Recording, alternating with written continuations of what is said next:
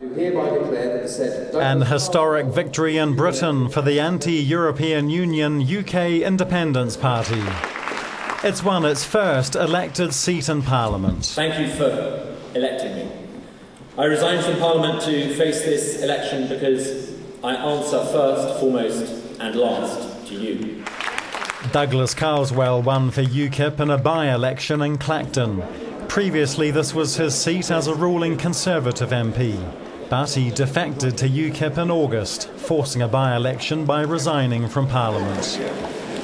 The Conservatives admit the surprise victory is a wake-up call for the party. UKIP also came very close to winning another by-election held yesterday in the seat of Haywood and Middleton.